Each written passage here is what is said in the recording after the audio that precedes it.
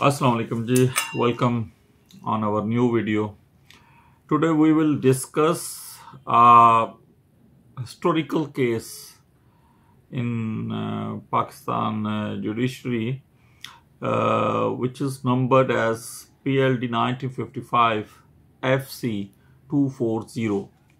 The title and the parties of the case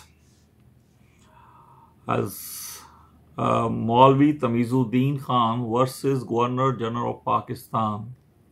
Governor General dissolved Constitutional Assembly, first Constitutional Assembly of Pakistan. Thereafter, MouLvi Tamiz Khan, President of Assembly, challenged the legality of the proclamation of the Governor General in the Chief Court of Sindh by a writ petition under Section 223A of the Government of India Act 1935, which empowered the High Court to issue writ of mandamus, certiorari, warranto, and habeas corpus.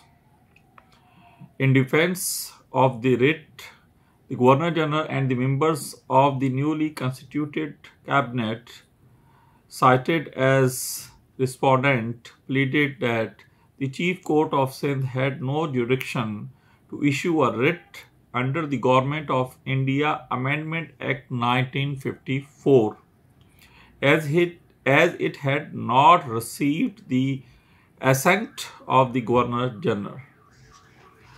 A full bench of the Chief Court, now Supreme Court of Pakistan, for your understanding, a full bench of the Chief Court overruled the objections raised by the respondent and held that the order dissolving the Constitution Assembly